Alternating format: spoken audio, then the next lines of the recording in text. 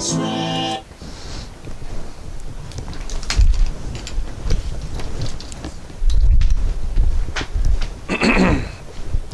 right, good morning, everyone. Glad you can join us this morning for the Bible study. And let's see. I hope everyone's enjoying today. It is the day that people generally associate with the Lord's resurrection. Obviously, Easter itself is a pagan holiday and has nothing to do with the Lord's resurrection, but nevertheless, this is the day that people generally associate with that, and thank God for the resurrection. Amen. Now, today's lesson has absolutely nothing to do with Easter. And if you are hoping for a nice Easter Sunday lesson, I am afraid that you are going to be sorely disappointed today. But if you want to learn something from the Word of God and see some things that I'm guessing you've probably not seen before, then you've tuned in to the right YouTube channel today, or the right Facebook Live channel. So before we get started, let's go ahead and open in a word of prayer. Father, I come before you today, and I thank you, God, for the Scriptures. I thank you for this book. I pray, Father, that you'd help us to meditate and think on these things this morning. And I pray, God, that your people would be helped and edified and come away knowing more about the Bible than they did before they tuned in this morning. Father, we thank you for the opportunity to do this live stream, and we just pray all this in Jesus' name. Amen. All right, amen. I'm grateful you guys are tuning in to the live streams. This situation is obviously not ideal, and Lord willing, this will be over shortly. Hopefully, by the end of the month, they'll let churches back and assemble, hopefully. And if they don't, like I said, we'll just have to take it one Sunday at a time and see what we're going to do. But go ahead and turn to Luke chapter 1. Luke chapter 1. And in Luke chapter 1, we have the story about the angel appearing to Zacharias in the temple. And he's prophesying the birth of John the Baptist here. Let's go ahead and take a look at Luke chapter 1, verse 13. It says, "But the angel said unto him, Fear not, Zacharias, for thy prayer is heard, and thy wife Elizabeth shall bear thee a son, and thou shalt call his name John. And thou shalt have joy and gladness, and many shall rejoice at his birth. For he shall be great in the sight of the Lord, and shall drink neither wine nor strong drink, and he shall be filled with the Holy Ghost, even from his mother's womb. And many of the children of Israel shall he turn to the Lord their God." Verse 17, it says, "And he shall go before him in the spirit and power of Elias," okay, "to turn the hearts of the fathers to the children, and the disobedient to the wisdom of the just, to make ready a people prepared for the Lord." All right, so this angel said that John the Baptist was going to have the spirit and power of Elias. In the New Testament, the word Elias means Elijah in the Old Testament. Same thing, Elias, Elijah. And the purpose of this was to try and turn the hearts of the fathers to the children, and the disobedient to the wisdom of the just, to make ready a people prepared for the Lord.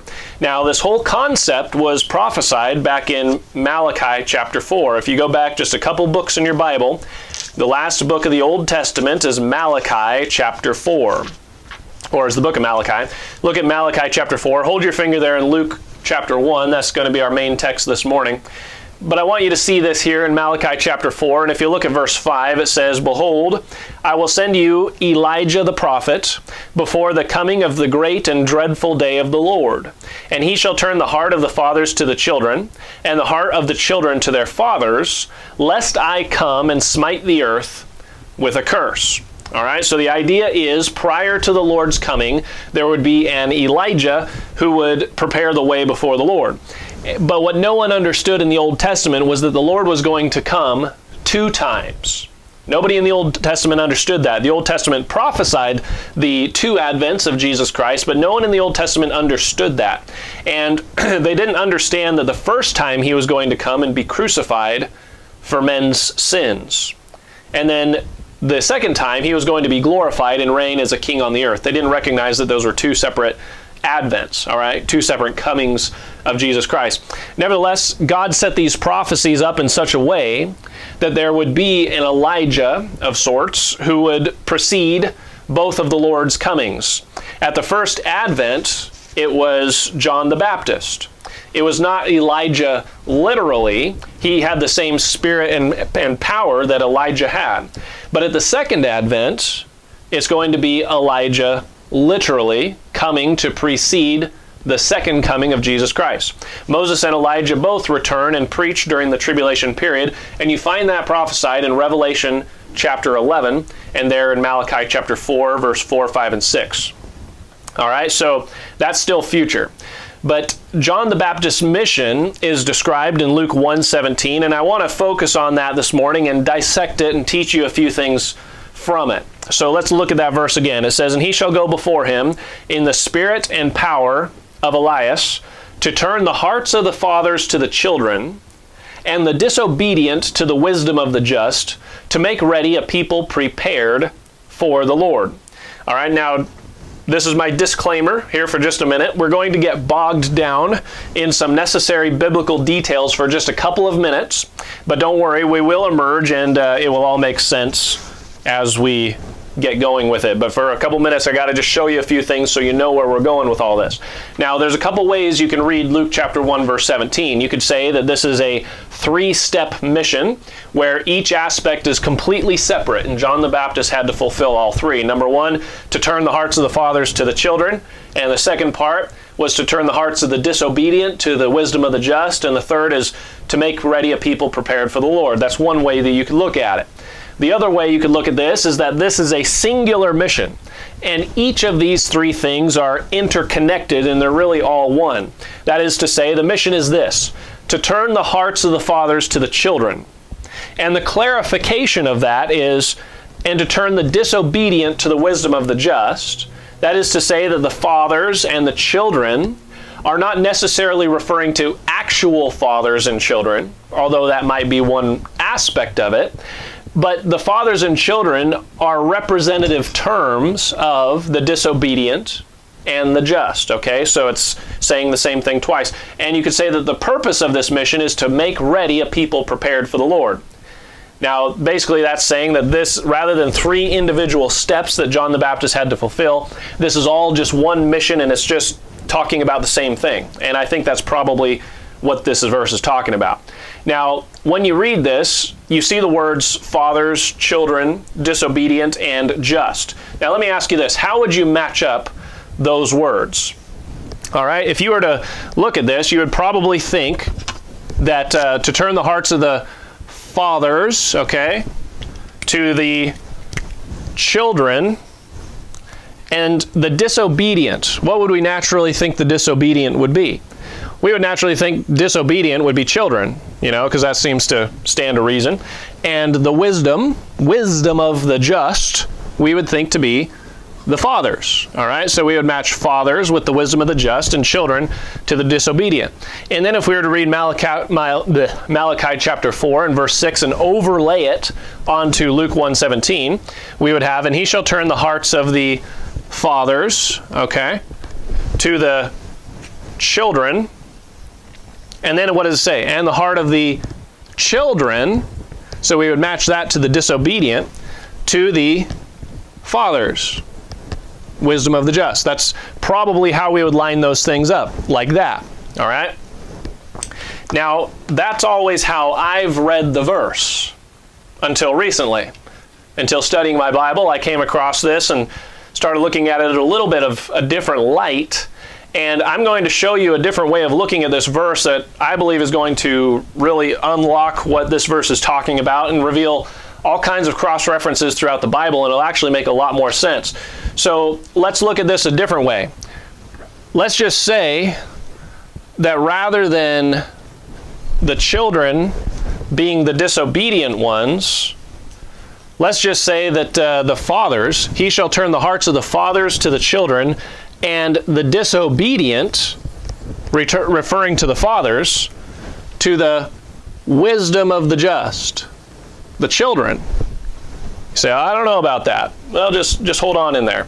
Basically, what that's saying is Luke chapter 1, verse 17, the disobedient to the wisdom of the just is a reworded repeat of the hearts of the fathers to the children. So turn the hearts of the fathers to the children, and then it's going to repeat it, and the disobedient to the wisdom of the just. It repeats it using different words. That's called a tautology, all right? In English literary speaking, it's a tautology, a statement which repeats an idea using near synonymous words and phrases, all right? And tautologies are very common in the scriptures.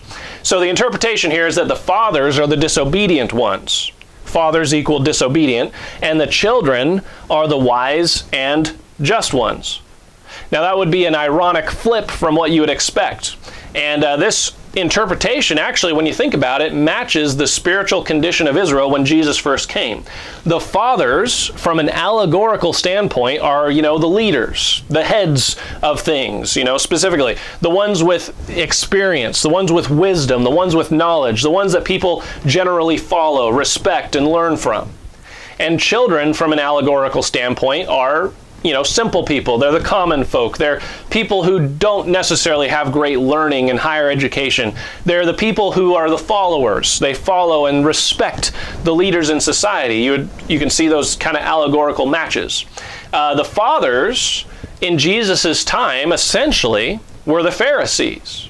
They were the leaders. They were the ones that were in positions of authority in Israel who had access to the scriptures and had knowledge of the scriptures. They were the ones that were responsible for the spiritual condition and the spiritual training and upbringing of the children of Israel, the regular people. They were responsible for that. And so the children in Jesus' time would be the common people. Okay, the common people. Now hold that thought. The problem in Israel at that time, at Jesus' first advent, was that the fathers, the Pharisees, had no care, concern, or love for the children, the common people. The Pharisees thought that they were better than the common people. The Pharisees despised the common people. The Pharisees, who are the religious leaders, they took advantage of the common people. They abused the common people. The fathers abused the children, you might say. Yet in spite of all this abuse that was going on, the common people still respected, feared, and revered the Pharisees. And you find that throughout the Gospels. I mean, evidently they had some kind of spiritual Stockholm syndrome where they kept loving and following the very people who were abusing them. And you see this in churches sometimes too, honestly. I mean, it's very frequent in false religions, but it happens in conservative, fundamental, Bible-believing churches sometimes too. Sometimes the spiritual leaders, the ones who are, the pastors or whatever, abuse the people, the children, so to speak. They take advantage of them. And God hates that. John the Baptist's mission was primarily to turn the hearts of the disobedient fathers towards the obedient, the wise, and the just children. His job was to turn the fathers to the children. You see, the problem wasn't the people. The Bible says that the common people, i.e. the children, heard Jesus gladly in Mark chapter 2, verse 37. The common people loved Jesus. They loved hearing what he had to say. It was the Pharisees that didn't love Jesus. You see, the problem at the first advent was the Pharisees. It was the fathers. If it hadn't been for the Pharisees, Israel would have accepted their Messiah by all indications.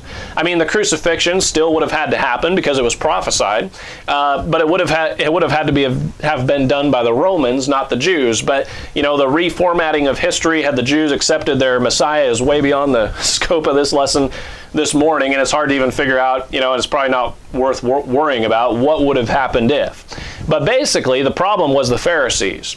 The point is, the Pharisees were the ones who caused the hearts of the people to turn away from Christ.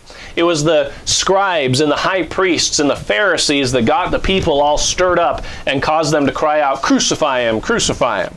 It was the Pharisees. It was the leaders. It was the spiritual leaders, the fathers, who were blind, and consequently they led their followers, they led their children, if you will, into the ditch with them. You see, when Jesus came, the children were already prepared to receive the Lord. They were ready. And in order for John the Baptist to straighten the path like he was supposed to, he was going to have to straighten and fix the Pharisees. That's a tough job.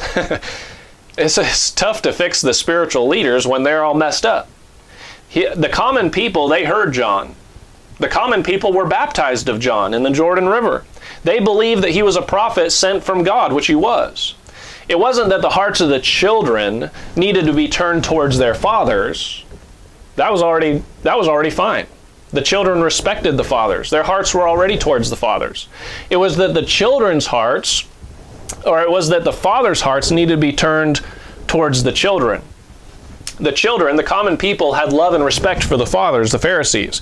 It was the Pharisees that had no care or concern whatsoever for the common people, the children. The children, then, the common people, were the wise ones. The children were the just ones. They were the ones who judged rightly, who judged just judgment. In a strange twist of irony, when Jesus came, it was the fathers who were disobedient, not the children. You would expect the children to be disobedient, right? But here in this case, it was the fathers who were disobedient. And it was the fathers who were foolish and judged wrongly, not the children. The children had more sense than the fathers. The common person had more spiritual discernment and sense than the Pharisees. The children recognized, they said, "Is not this the Christ?" But the Pharisees, they rejected him, right? Very interesting that the common person would have more spiritual sense than some of these religious leaders.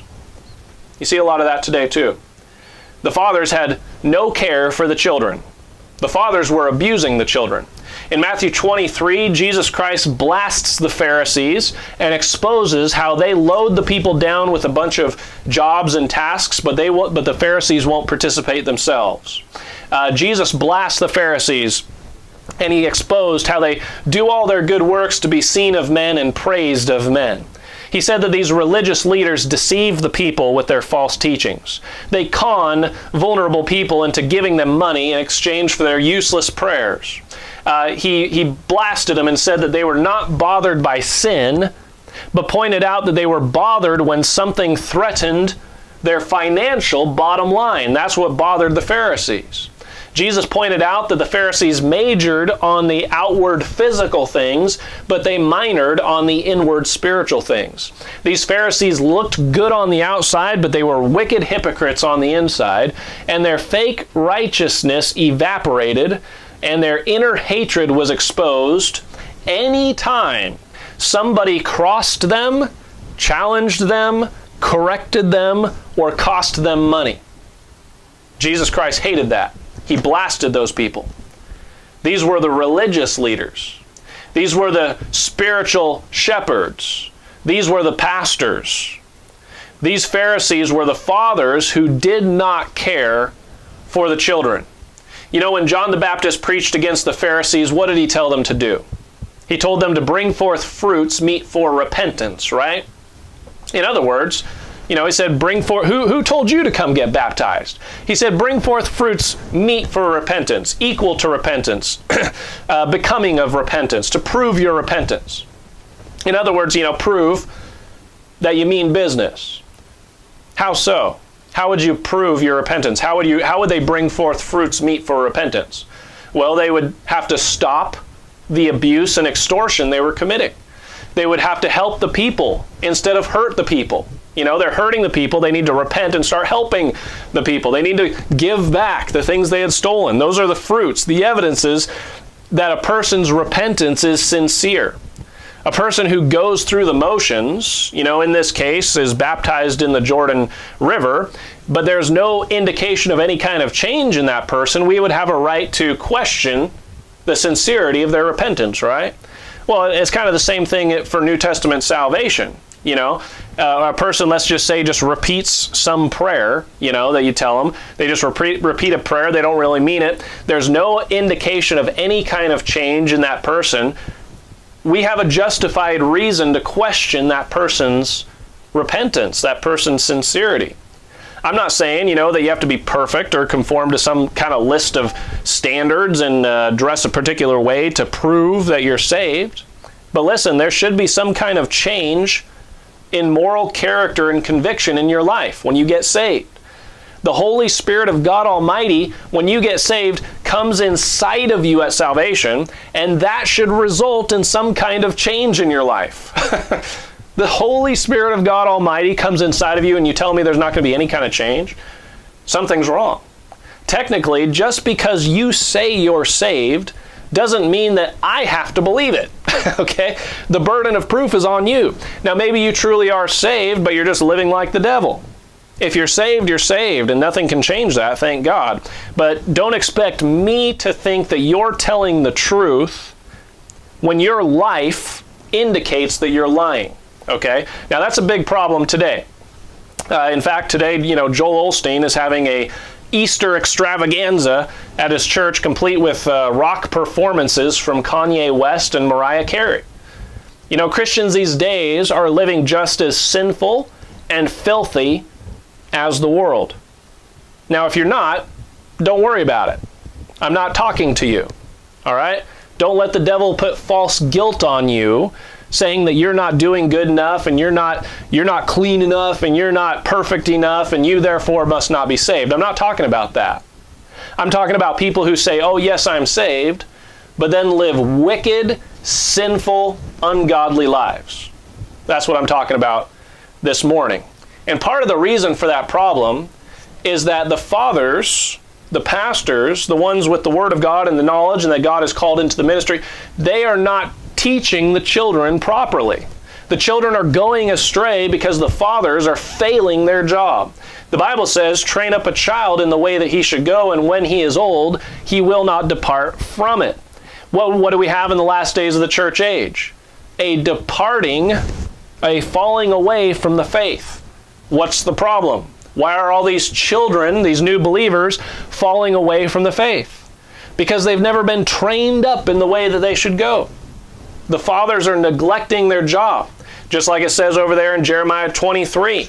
The Lord rebukes those prophets and the pastors because they've perverted the words of the Lord.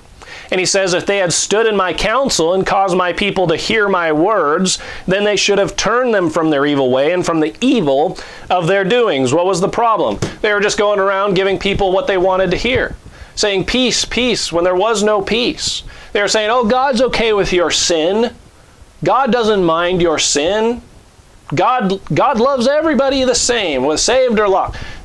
They were giving false doctrine to the people. They were giving false assurances to the people, false comforts to the people, and consequently, because they didn't preach against their sin and they didn't give them the words of God, the people departed from the faith. They said, oh, God's okay with my sin.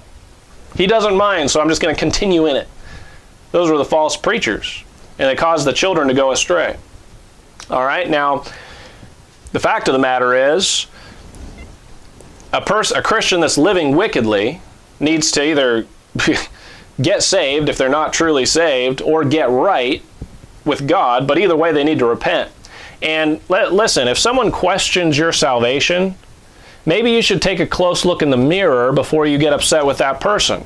I mean, let's just face it, if you look like a duck, and you walk like a duck, and you quack like a duck, don't get mad when someone else is not really convinced when you say that you're a sheep. You know what I mean? Anyway, the fathers had no care for the children. Turn to John chapter 13. John chapter 13, take a look at this. John chapter 13. Give you a chance to turn there. We'll flip to a couple scriptures here. John chapter 13, verse 33. All right?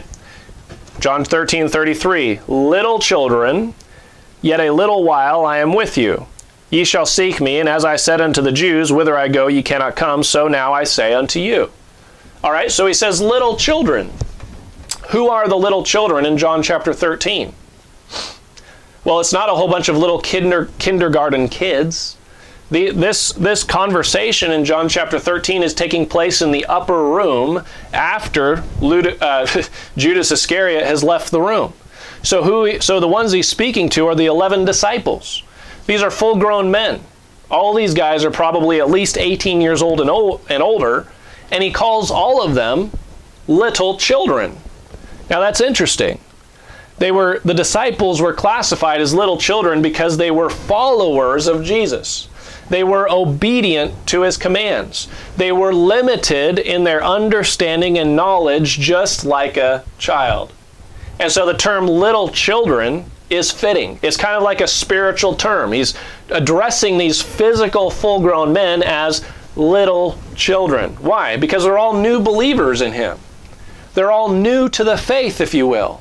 Okay? So that's what I want you to get. Little children in the Bible often is not necessarily physical, literal little children, like little kindergartners and babies, but it involves new believers of any age. Look at Matthew chapter 21. Matthew chapter 21. As a matter of fact, if you were to read the epistle of 1 John, the term little children shows up 9 different times, and it's never once referring to little toddlers or little kindergarten kids. It's always a reference to new believers. Matthew chapter 21. All right, Matthew chapter 21, and look at verse 15. Here we have in this chapter Jesus' triumphal entry into Jerusalem, and the chief priests and scribes are contrasted by the little children in verse 15. Notice that. The fathers contrasted by the children, verse 15. And when the chief priests and scribes saw the wonderful things that he did, and the children crying in the temple and saying, Hosanna to the Son of David, they were sore displeased. You see the chief priests and scribes contrasted by the children crying in the temple. Verse 16. And said unto him, Hearest thou what these say? Jesus saith unto them, Yea, have ye never read, Out of the mouth of babes and sucklings thou hast perfected praise? So these people are saying, Hosanna to the Son of David. And Jesus said they were babes and sucklings. Now, there's only one of two ways we can look at this. Either a miracle happened here and these little infants in their mother's arms all of a sudden, pull out their pacifier and they say, Hosanna to the Son of David, or something like that. I mean, that would be a miracle. They can't speak at all, and now they're forming full sentences and they're all shouting in the temple, and evidently nobody finds this peculiar. Nobody thinks that's weird. Okay, so that's one way you can look at it, a total miracle. That's a pretty bizarre way of looking at it. Or we can look at it another way that I think is actually a little more consistent with Scripture. And you have full-grown adults. You have a congregation of normal people, the average person. Jesus is coming into town, riding up to the temple, and they're all saying, Hosanna to the Son of David. These are people that range anywhere from 13 to 70 years old. They're just the common folk. And they're crying out. And Jesus says, Have ye never read, Out of the mouth of babes and sucklings thou hast perfected praise? These are spiritual babies. They're new believers. They're little. They're young in the faith, if you will. They're the common people. They're the followers, you see. That would also match, by the way, the cross-reference of John chapter 12, verse 12 and 13, where it simply says much people, whereas in this passage it says the much people were the babes and sucklings. Okay? So, turn to Luke chapter 18. Now this, like I said, this is mostly just a Bible study today. I hope this will make you think a little bit. This has nothing to do with the resurrection or Easter. But Luke chapter 18, look at verse 9. Nevertheless, this is the Word of God. And there's a lot of Easter services where you could tune into an Easter service and get a bunch of hot air. Or you could get something from the Word of God this morning. So hopefully this will be a blessing to you. Luke chapter 18, verse 9. It says, And he spake this parable unto... And when I say hot air, I'm not referring to the resurrection. I'm referring to the Christian rock concerts and the twisting of the words of God and trying to make a whole bunch of unsaved people think that they're okay with God. That's the hot air that I'm referring to. All right. Luke chapter 18, verse 9. And he spake this parable unto certain which trusted in themselves, and that they were righteous, and despised others. 2 men went up into the temple to pray, the one a Pharisee and the other a publican. All right, so what you have is spiritually, allegorically, you have a father and a child. Keep that in mind. Verse 11, and the Pharisee stood and prayed thus with himself, God, I thank thee that I am not as other men are, extortioners, unjust, adulterers, or even as this publican. I fast twice in the week. I give tithes of all that I possess. All right? So this is a proud Pharisee who despises the man next to him. I'm not as this publican. He despises the child, if you will, right next to him. Look at verse 13. And the publican, standing afar off, would not so much as lift up his eyes unto heaven, but smote upon his breast, saying, God be merciful to me, a sinner. Right? So this man is humble, and he's seeking God's favor, unlike the Pharisee. Verse 14, it says, I tell you, this man went down to his house, look at that word, justified rather than the other. For everyone that exalteth himself shall be abased, and he that humbleth himself shall be exalted. The Pharisee was proud, the publican was humble. The Pharisee here is the one who is disobedient. The Pharisee is the father who is disobedient. The publican is likened to the child who was justified. The wisdom, the fear of the Lord is the beginning of wisdom. God be merciful to me, a sinner. That publican was wise and he was justified. Jesus says this man went down to his house justified. Now notice there's no paragraph mark between verse 14 and verse 15.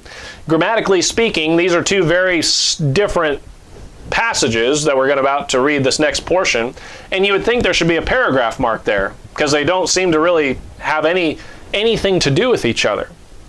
But I think the Holy Spirit did this so that you would see a connection between the story of the Pharisee and the publican and the lesson Jesus is about to teach now. Look at verse 15. And they brought unto him also infants, that he would touch them. All right? And it says, but when his disciples saw it, they rebuked them. But Jesus called them unto him and said, Suffer little children to come unto me, and forbid them not, for of such is the kingdom of God. Verily I say unto you, whosoever shall not receive the kingdom of God as a little child shall in no wise enter therein. So in Luke's account, Jesus simply says that we should be as little children when it comes to receiving the kingdom of God, receiving the gospel. But there is no specific explanation here as to what that means. Okay? How do you receive the kingdom of God as a little child? How do you do that? What does that mean? All right, let's look at the parallel passage in Matthew chapter 18. All right, Matthew chapter 18. Matthew chapter 18. Bear in mind that little children in the Bible can refer to full-grown adults. All right? Full-grown adults that are new believers. Because you remember, the 11 disciples were called little children. All right, now this is going to give a whole new meaning to Matthew chapter 18 that you probably haven't thought of before. I know I hadn't really considered this, but look at Matthew chapter 18 and verse 1. At the same time came the disciples unto Jesus, saying, Who is the greatest in the kingdom of heaven? And Jesus called a little child unto him, and set him in the midst of them, and said, Verily I say unto you, except ye be converted, and become as little children, ye shall not enter into the kingdom of heaven. So a person who believes the gospel is as a little child. When they first get converted, they're like a little child. Number one, because the reason why Jesus likens new believers to little children is because little children, you tell them something and they believe it. They don't need a bunch of proof and logic and apologetics to convince them. They have simple faith, all right, just like a new believer. And the other thing is, when a believer trusts Jesus Christ as his Savior, he is born again. Salvation is likened to a new birth. And when a child is born, obviously they start out as a baby, a little child. And when you get saved, when you're a new believer, you're likened spiritually to a little child. And now you have to grow and you have to mature and you have to grow in the grace and knowledge of the Lord Jesus Christ. So that is to say, a 40-year-old adult man who just got saved can be classified as a little child according to the Bible. Now look at verse 4. Whosoever therefore shall humble himself as this little child. Faith and belief is directly connected with humility in the Bible. The Bible says the same is the greatest in the kingdom of heaven. And that's what the publican did. He humbled himself and the Pharisee didn't. The publican's likened to a little child. Now, in this passage, Jesus had a literal little child on his lap, a little kid on his lap, literally. But the teaching that he's trying to get across, it has to do with spiritual little children, new converts, new believers. And like, you know, the way that you receive the kingdom of God is by humility and by faith, just like a little child would. All right, now with all this in mind, I want you to see verse 5 because I think this is really interesting. And whoso shall receive one such little child in my name receiveth me. What's that talking about? Well, if you receive or if you help, you know, one of these new converts with something, Jesus Christ counts it as if you were helping him, which makes sense. You know, if your kid was out playing in the field and fell into a ditch, you know, and was in danger and was yelling for help and someone came along and helped your kid and lifted him out of the ditch and cleaned him off, you as a father, you know, let's say you came over and you saw what they did for your child, you would be as much or more appreciative towards that person for what they did for your child as though they had done it towards you, right? You would appreciate them. You say, oh, well, you did that for my kid. That doesn't really matter because it wasn't for me. No. The fact that they did very jealous and very protective of his little children, his new believers, just like you are with your little children. Now, here's the thing. I'm not a violent person, okay? I'm really not. But when the thought comes into my mind of someone hurting one of my kids, you know, I start seeing red. And my mind goes into very dark places very quickly. So I try not to think about that. Now, I don't believe in being naive. I think we should consider some things once in a while that there are some dangerous people out there that would like to do some awful things to your children. But like I said, I try not to think about that too much because my mind goes, it gets very black very quickly. And I'm sure that it's the same for you too. I mean, you think about it, but listen, it's the same for God too. Look at the dark place that Jesus' mind goes to when he starts talking about someone hurting one of his little children, one of his new believers. Verse 6, but whoso shall offend one of these little ones which believe in me. You see, I've always read this as a literal child, like Jesus is preaching against child molesters and pedophiles, which obviously is an application, but it's more than that. Jesus is giving this warning to people that offend and mess up a new believer in Christ, or a little child. Someone who doesn't know all the Bible, who is still trying to learn. They're trying to learn the Bible, and here comes along someone and starts teaching them false doctrine. That's who Jesus Christ is aiming this warning at. But whoso shall offend one of these little ones which believe in me, it were better for him that a millstone were hanged about his neck and that he were drowned in the depths of the sea. That's probably one of the darkest things Jesus ever said in the Gospels, if not the darkest. And, you know, by the way, happy Easter. Happy Easter, everybody. You know, I mean, seriously, I debated whether or not I wanted to teach this lesson today or if I should have changed it. But after praying about it, you know, I did pray about it, and the thought occurred to me that there's a lot of people in this world, maybe a lot of people that are watching this video, and these kinds of awful things have happened maybe in their background, in their life. These kind of awful things about older people hurting younger children, that's happened to a lot of people. And maybe they've just never talked about it. And maybe you're listening today and a very bad person haunts your childhood memories, and maybe that event caused you to question God's love for you, or maybe that event caused you to question the existence of God, or maybe that event caused you to question God's care for you. Now listen, bad things happen to innocent people. That's the truth. And part of the reason of that is because, number one, there is a devil who's a complete and total wicked demon who wants to destroy your life. He does exist. So that's part of the problem. And number two, there are evil men in this world who have a free will and can exercise their free will in any way they want. And sometimes their free will is to exercise it in such a way that it hurts you. All right? But listen, what I want you to see here is that when you see God's judgment fall on these wicked people, and someday you will, okay? When you see God's judgment fall on them for what they did against you, you won't be wondering as to whether God cares about you or not. You won't be questioning the love of God anymore. You'll know for a fact that God is very upset with these people that have hurt you in the past.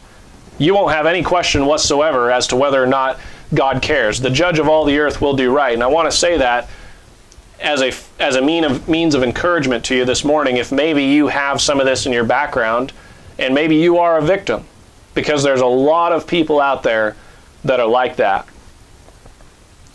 But what I want you to see from this verse primarily is that this isn't aimed at just physical child molesters. This is aimed at false teachers who mess up believers. Offend in the Bible isn't necessarily hurting someone's feelings or making somebody mad. Offend in the Bible is used in the sense of causing someone to fall away, to quit, to give up. And the leaders and the teachers who cause believers to go astray are hated by Jesus Christ. These are the fathers who get little children screwed up on false doctrine. In other words, let me put it this way very clearly. The Roman Catholic priests, the Mormon elders, the Jehovah's Witness messengers, the Church of Christ pastors are all spiritual child abusers. They're not saved themselves, and they frequently mess up true believers with false teaching. And for that matter, let me just say this. There are some Lutheran, Methodist, Mennonite, Charismatic, Pentecostal, non-denominational, and even some various denominational Baptist preachers that could fit that description too. Any teachers that are leading people astray with false doctrine, such as works are necessary for salvation, such as works are necessary to stay saved, such false doctrine as baptism necessary for salvation, and so on, those are fathers who are offending and messing up children. And when it came to the false teachers, Paul had that same spirit of jealousy that Jesus Christ had, and he said, I would they were even cut off. I wish they were dead, those people that are troubling you. That's Bible. That's what Paul said. The fathers should be helping the little children to grow up and love God. But the fathers were hurting the little children and taking advantage of the little children, and it made Jesus Christ furious. People messing with little children is something worth getting upset over. It ought to make you mad that there are these stinking drag queen sodomites in libraries across this country teaching children how to do strip teases. And I'm not joking. That is literally going on in this country. That ought to make you mad. Do you even know about that? It's going on all across the country. Just check out the Drag Queen Storytime website. You'll see a whole list of all the cities that they're coming to show your kids how to do all kinds of vulgar things. Does that make you upset? Does that even raise your blood pressure just a little, that this is going on? Does it make you mad that women are killing their babies in their womb and lawmakers are trying to make post-birth abortions legal, like in New York and Virginia? Does that make you mad? Does it make you mad that public school teachers, with the full permission and encouragement of the government, are training kids in the classroom how to commit fornication with each other in every way imaginable? That is not a joke. That is not an overstatement. I've literally seen the textbooks. Does that upset you? It ought to make you mad. If you're like your Savior, your mind goes to very dark places when you start thinking about judgment about those people. Thank God, God said, vengeance is mine, I will repay, saith the Lord. You don't have to worry about repaying these people. You don't have to worry about physical violence or anything like that. God's gonna get them. And frankly, I'm looking forward to that. All right? That kind of stuff that I just talked about is institutionalized child abuse. But listen, don't forget that every Catholic church and every Mormon temple and every JW windowless box building is institutionalized spiritual child abuse. They're messing up little children. They're messing up the common people, teaching them false doctrine and leading them straight to hell. And it ought to make you mad, and it is something worth getting upset over. You know, according to the Bible, the Roman Catholic Church is the mother of all the other harlot religions, and Jesus Christ is going to cause that spiritual, child-molesting monster to be burned down and nuked to ashes, according to Revelation 17 and 18.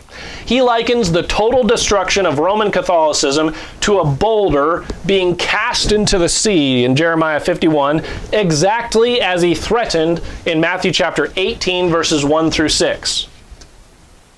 Happy Easter. Oh, amen.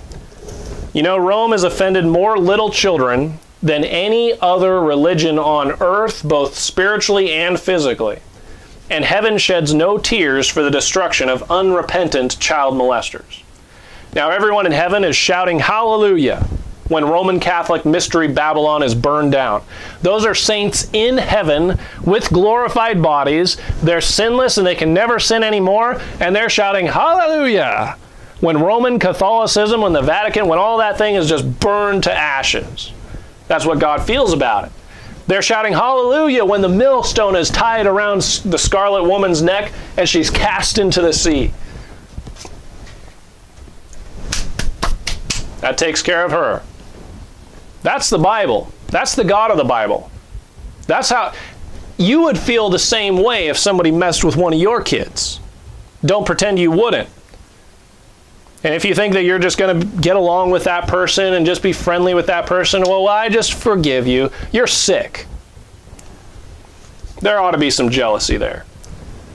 You know, I have a book. It's called Race Against Evil. All right? And it chronicles the true story of an Interpol agent who was in a specialized wing of Interpol, I think back in the 80s, called Archangel. And his team's assignment was to track down and eliminate child traffickers across the world. And they were called cleaners. That was their kind of their code name or their title. They were just called the cleaners. These assassins, these Interpol agents who were supposed to track down the child traffickers. They weren't just supposed to arrest them. Their job was to eliminate them. Okay? Interpol. And reading about the missions of the Archangel group was amazing. I mean, but the criminals they chased and the crimes they committed, and he talks about some of that, you know, and the things that they were doing was actually pretty disturbing. But it was quite an eye-opener as to what's going on in this world, even back in the 70s and 80s. Unbelievable stuff. And it's still going on today. And I read that, and I read this man's story, and after reading it, I was thinking, man, if I wasn't saved, I would enjoy being a cleaner. And you probably would too if you're a man. Maybe women wouldn't appreciate that, but if you're a man, reading about some of the things that people do to little children, I think I'd enjoy being a cleaner. But the Lord has me doing a different kind of cleaning. Amen? And part of my cleaning job is to preach against the spiritual child traffickers like the Roman Catholic Church, the Roman Catholic priests, the Mormon Church, the JW Church, Islam, Buddhism, all these false religions, these false fathers that are leading people to hell and destroying men's lives. I'm a spiritual cleaner. Amen. Hey, by the way, if you want to support an organization that's dedicated to finding and arresting child traffickers, you ought to check out Veterans for Child Rescue. That's vetsforchildrescue.org. This isn't a commercial. I'm just saying that this is actually good information that you should know. It's an organization headed by an ex-Navy SEAL named Craig Sawyer, and after only being in operation for a few years, they've already made over 22 arrests of child molesters and child traffickers. And by the way, another form of child abuse that, this is information, this is just for free, but you ought to check this out, because another form of institutionalized government-sponsored child abuse comes in the form of the CDC's childhood vaccination schedule. And if you don't believe me, please watch the free documentary Vaxxed and the sequel that just came out, Vaxxed 2. If Acts 2 you have to pay for, but the first one's free. Check it out. That's government-sponsored, institutionalized child endangerment and child abuse. Watch it. All right? Now, defilement and destruction of children is a very high priority of Satan and powerful wicked men in the last days. Now listen, the fathers should be caring for the children. The fathers should be defending the children. The fathers should be training the children. The fathers should be protecting the children. And father, you ought to be protecting your children. You ought to be defending them. You ought to be training them. And if you're a spiritual leader, you ought to be doing that for the people that are following you, that you're trying to teach the Bible to. Teach them right. Teach them the Word of God. Not a bunch of opinions, not a bunch of philosophy and all that humanistic garbage. Give them the book, all right? The fathers are supposed to be caring for the children, but it was the exact opposite in Jesus' day, just like Luke 1:17 said. But here's the other thing to think about. Luke 1:17 really was only half of Malachi's prophecy. Malachi chapter 4 is a direct reference to the second advent. Luke's simply made application to part of the prophecy. Malachi chapter 4, verse 5, I'll read it for you, the verse right before it. Right before that verse, Malachi 4:5 says, "Behold, I will send you Elijah the prophet before the coming of the great and dreadful day of the Lord." All right, the day of the Lord has to do with the second coming of Christ, the tribulation. The first advent had nothing to do with the great and dreadful day of the Lord. All right? The context here in Malachi chapter 4 is the second coming, not the first coming. And in verse 6 it says, "And he, Elijah, shall turn the hearts of the fathers to the children." Okay, so at the second coming towards what I'm trying to say is, in the last days, as we get closer to the tribulation, we have a situation just like it was in the days of John the Baptist. The hearts of the fathers need to be turned toward the children again. And we're seeing that today. Fathers don't care for the children. They only care for themselves. But the problem in the last days is twice as bad, because not only are the father's hearts not towards the children, but the children's hearts aren't towards the fathers either, because he has to do two things: turn the heart of the fathers to the children and the heart of the children to the fathers. John the Baptist didn't need to turn the heart of the children to the fathers. Elijah's got twice the problem.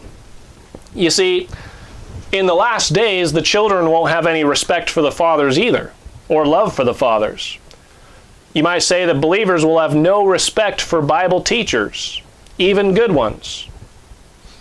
John the Baptist had it bad, but Elijah's going to have it twice as bad. Back in Jesus' day, the fathers were the ones who were disobedient. It was the children who were just. They were justified. They were righteous. They were wise because they believed in what Jesus said. Jesus said in Matthew 18:33-4, and said, "Verily I say unto you, except ye be converted and become as little children, ye shall not enter into the kingdom of heaven. Whosoever therefore shall humble himself as this little child, the same is greatest in the kingdom of heaven." You see, the way you receive the gospel and enter into God's kingdom is by humility and is by faith. Salvation is a free gift that you cannot earn. Your best works, all of your good works combined, are no good as far as God is concerned. Your best efforts, God classifies as filthy rags in the Bible. You know, it takes humility to accept that. It takes humility for a person to admit, you know what, I am a sinner. It takes humility for someone to come to the place where they say, you know what, I am no good. I am religious, but I'm lost. It takes humility to admit, you know what, I am headed for hell.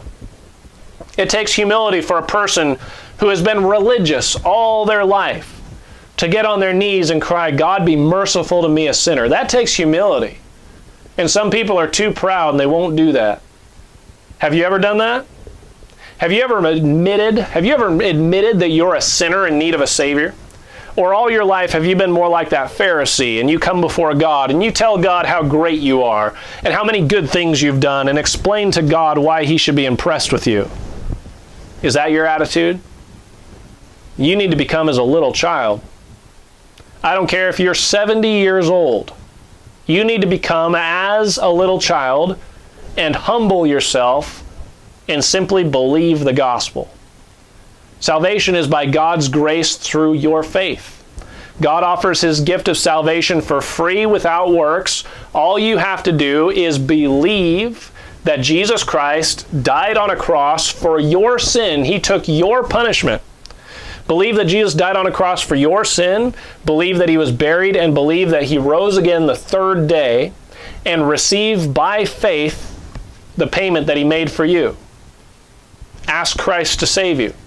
Quit trusting in your own good works, in your religion, in your baptism. If you've never done so before, tell God right now, this morning, tell God, admit that you're no good. Admit that you're a no good sinner headed for hell. Tell God that. He already knows it. Tell him that you believe that Jesus died for your sins, was buried, and rose from the dead. Tell him that you believe that. And ask God, humbly, ask him to save your soul. The Bible says, whosoever shall call upon the name of the Lord shall be saved. God will save you, but you got to come humbly before him. You got to ask. You got to believe. Amen? Except ye be converted and become as little children, ye shall not enter the kingdom of heaven. Don't wait. Make peace with God by putting your faith and trust in him.